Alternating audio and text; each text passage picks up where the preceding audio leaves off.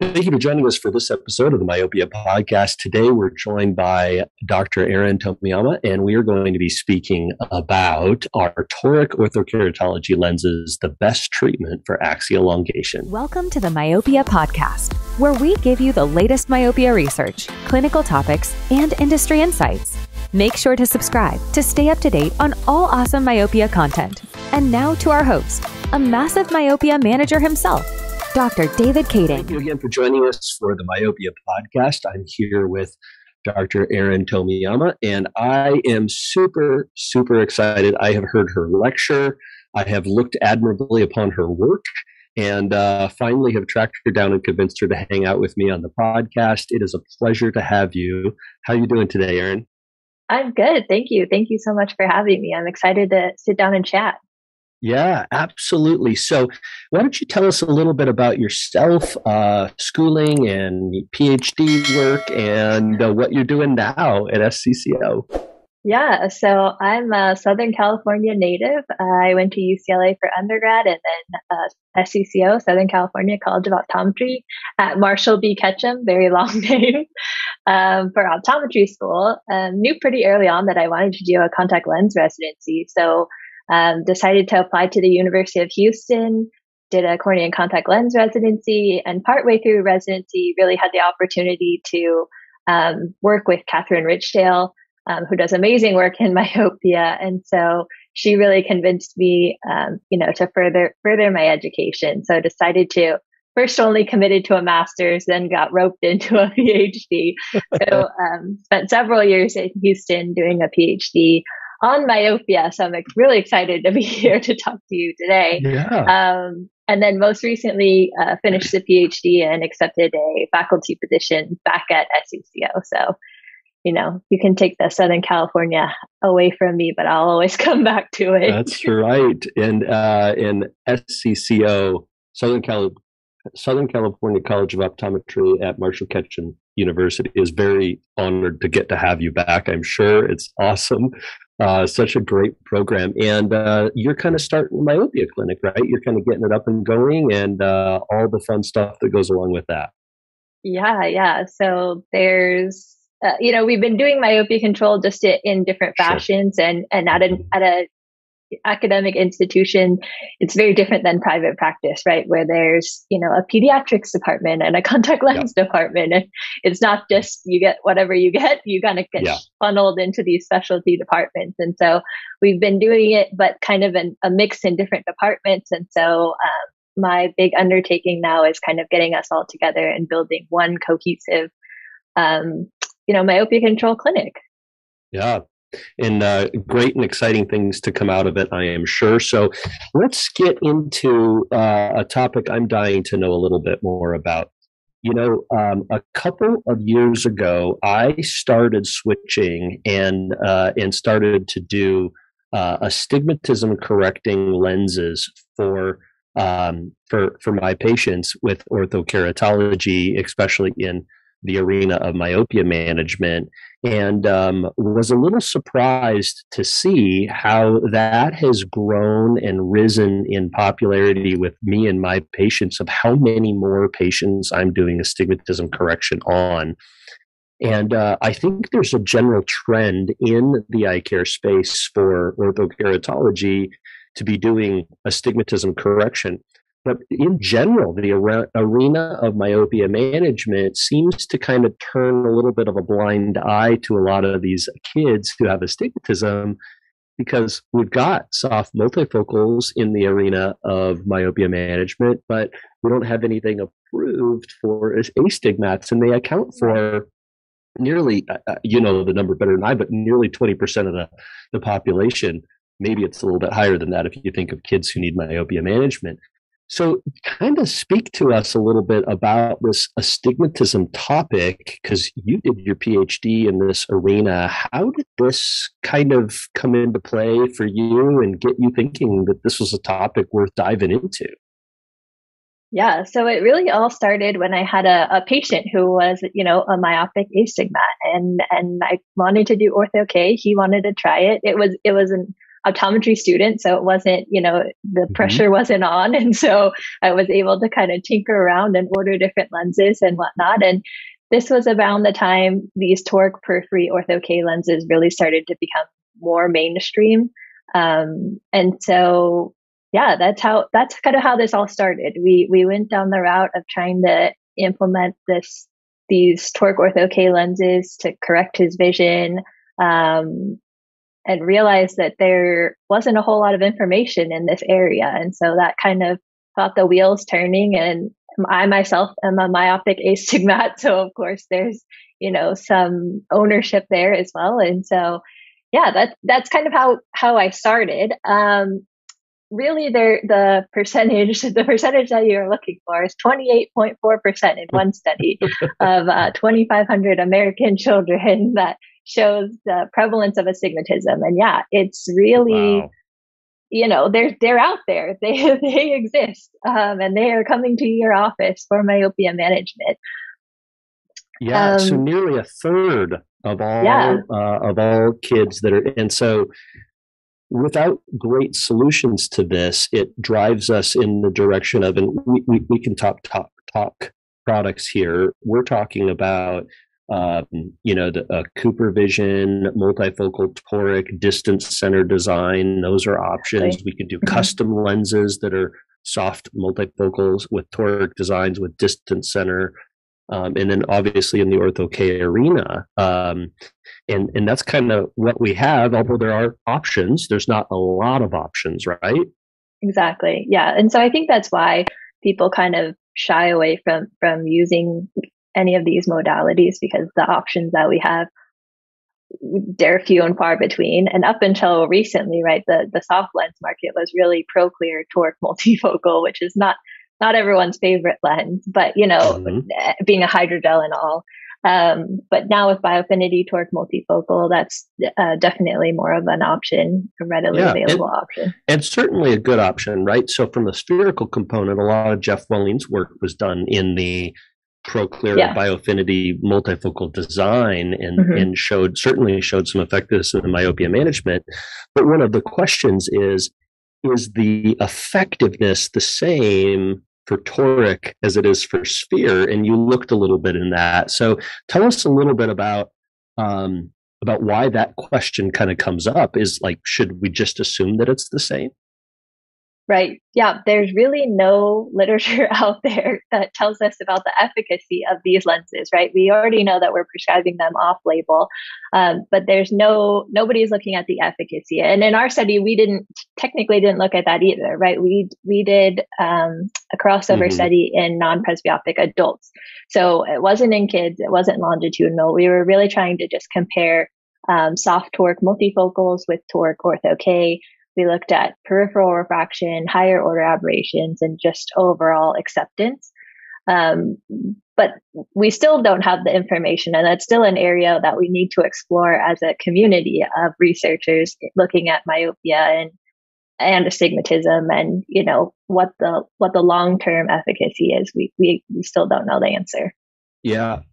Well, so as a clinician, who that's my primary hat, I'm looking at the literature and, I try to connect dots, right? I mean, that's kind of what clinicians do, and researchers, they just connect dots with research and they build out, and I'm wanting to know an answer. And so I just summarize something myself to try to figure something out. And that's probably good, but probably also bad. But one of the things that you looked into that really caught my eye is I've been really excited to have read some studies that talk about higher amounts of spherical aberration and coma may be better for our myopic patients to help slow down the prescriptions that they have. And that's something you looked into a little bit. Can you share with us the differences between spherical and toric, some of the results from some of the studies, which 2021 and 22 were really good years for your publications. I looked into it. You published a lot of stuff in those 3 years, right, around this. So talk a little bit about aberrations and what we know about that. Yeah, so there have been several studies that have looked at higher order aberrations and specifically honed in on terms such as spherical aberration and coma, which you've already mentioned. Um, Across the board with our spherical versions of, or non-toric versions. I hate to say spherical because they're not really spherical, right? They're When not. No, we're you're right. multifocal, Hmm. but the non-toric versions of OrthoK lenses, as well as soft multifocal lenses, we see that they're increasing these higher order aberrations. And there's Hmm. been studies that have looked at, increase in higher order aberration and specifically maybe spherical aberration being related to slowing axial elongation. Now, again, nobody has looked at the long-term data with the Right. toric versions, but we know from the spherical versions, at least, that there's potentially a relationship between increasing higher order aberration and slowing axial elongation.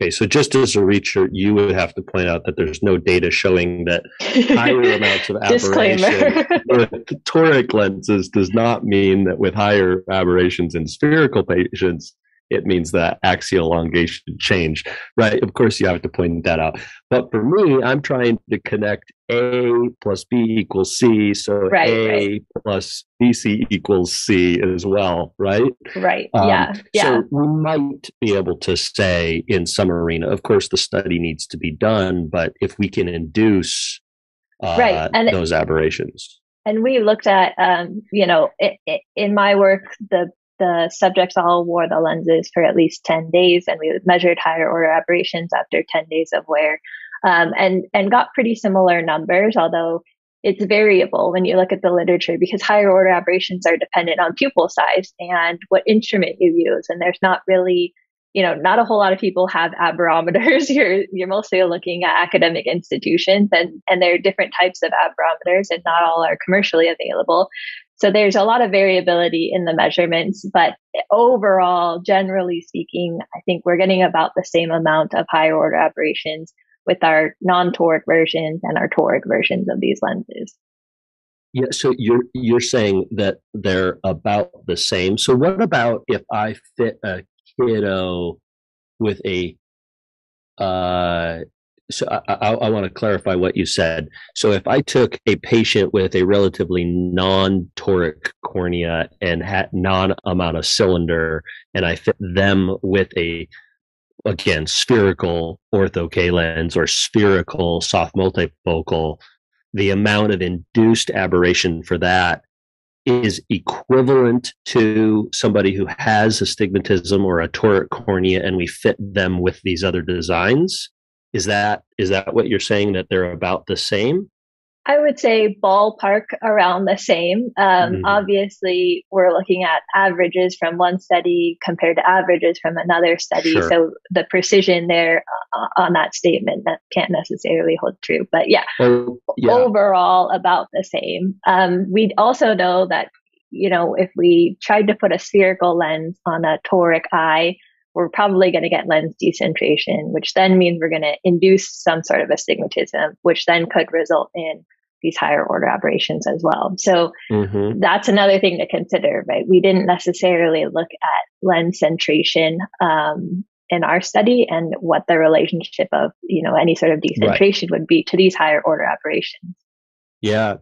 So, as a clinician who you see patients, Mm-hmm. what do you think the data has really pointed to for you as a clinician that's somewhat changed the way that you do things for your patients in clinic because of all of this astigmatism work that you've done? How do you think you see patients different knowing what you know now from your work?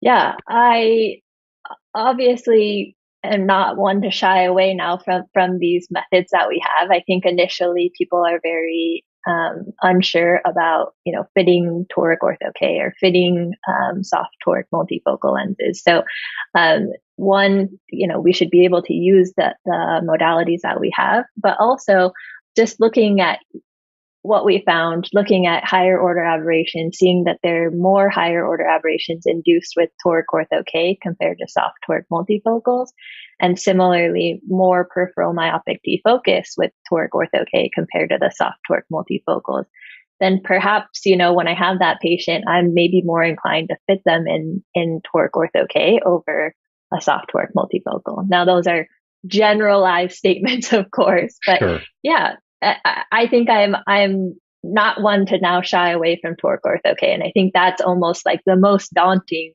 to a clinician is trying to fit one OrthoK, but two a toric, an astigmatic lens. Right. Well, I think that kind of goes down to what is our main objective when we're doing myopia management. And our main objective is to slow eyeball elongation, or stretching, as I like to call it, as much as possible. Our aim is not to improve vision. Atropine being a prime example, we put people on atropine. That doesn't improve vision, but it slows down the progression. And I think what oftentimes has happened is we oftentimes as clinicians are so focused on the visual acuity and the improvement in the clarity of vision that it takes us away from maybe the maximum myopia management, which when I flipped those as my importance, it totally altered how I fit my patients. And I think to your point is that if you're thinking about the complexity of a fit, you may gravitate towards a soft multifocal toric because you're thinking that those toric OrthoKs sound very daunting. And I think having done as many as you've done, you might agree with me that really once I started using toric OrthoK or toric peripheral curves, it actually made my overall OrthoK fitting better and more effective. And I got better centration in more of my patients. And it actually made me a better OrthoK fitter because I gravitated to those toric lenses more frequently. And what you're telling me is that I may be getting some of the good side effects that we would see in other studies may slow down axial elongation even more. That's kind of what I took away from your research, is that we really should gravitate towards orthokeratology in those cases, as opposed to shy away from it, right? Right. Yeah. And I think you also bring up a good point of, the purpose of toric OrthoK or adding toric peripheral curves is really to improve the centration of the lens. We know that if we get the lens centered, we're going to get treatment in the right place. We're probably going to get a better outcome overall. Although there's a lot of talk recently about decentered OrthoK lenses. So we'll just ignore that for now. But, and so it's not necessarily to correct the amount of astigmatism. And I think people think like, oh, well, if I have a two diopters of astigmatism, I'm not going to correct all of it. And yeah, you're not going to correct all of the astigmatism, but are you going to provide, a sufficient amount of peripheral myopic defocus? Are you going to correct the vision enough to where the patient is functional? It's always a balance. Like you're saying, we want to prioritize myopia management and what will slow axial elongation, but we also need to at least consider the visual acuity or the visual performance too, right? Because if the visual acuity is so poor, the patient's probably not going to wear the lens. So there's some trade-off each way. Absolutely. I think it's great work. I'm glad you spent all the time that you did looking into this and making us better as clinicians. I appreciate your perspective. So thank you for sharing more about it with us. Thank you. Thank you for having me. Absolutely. Thank you for joining us for this episode. Stay tuned for future episodes where we bring in amazing guests like this one, talk about myopia management on the Myopia Podcast. 1, 2, 3, 4. Thank you for tuning in to the Myopia Podcast. If you enjoy our content, please leave a 5-star review and don't forget to subscribe for more great episodes.